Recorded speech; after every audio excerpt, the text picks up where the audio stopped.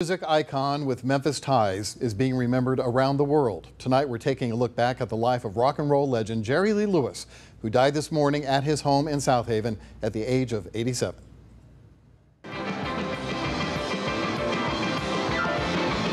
For millions of fans worldwide, those rock and roll anthems make up the soundtracks of their lives.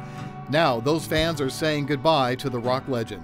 While he called Nesbit, Mississippi home in his final years, Lewis was born in Faraday, Louisiana in 1935. He learned to play piano at the age of 9. When he was 21, he landed a job at Memphis's iconic Sun Studios, and it was there where he, Elvis Presley, Johnny Cash, and Carl Perkins famously recorded a jam session, which came to be known as the $1 Million Quartet. In fact, Lewis was the quartet's longest living member. ABC 24 last interviewed him in April of 2013, days before the opening of the Jerry Lee Lewis Cafe and Honky Tonk right on Beale Street.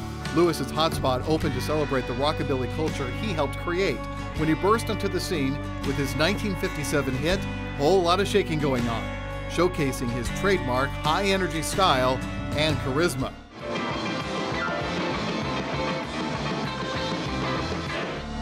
Dubbed the Killer, the aggressive and enthusiastic entertainer was known for kicking over his piano bench and playing standing up.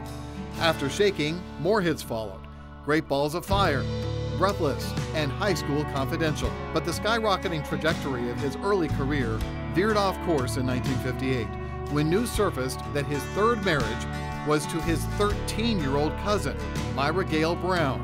They claimed she was 20 years old. In the fallout of the scandal, Lewis's career was never the same. He never reached the level Johnny Cash or Elvis did. However, he'll point out this fact about the Rock and Roll Hall of Fame.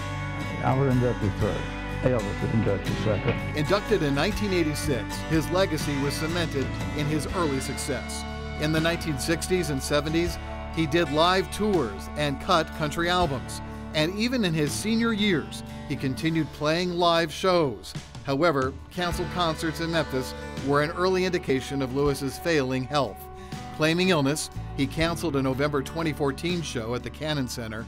Then in 2016, another concert meant to mark his 81st birthday canceled at his own club on Beale because of bronchitis. And he battled these health issues for the next several years.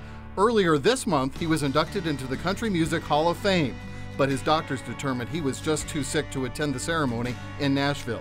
Instead, Chris Christopherson and his wife drove to the Mid-South to hand-deliver the award, the pair snapping this photo together of the personal award celebration. Jerry Lee Lewis leaves behind his 7th wife, Judith Moore, whom he married in 2012. He also leaves behind 2 sons and 2 daughters.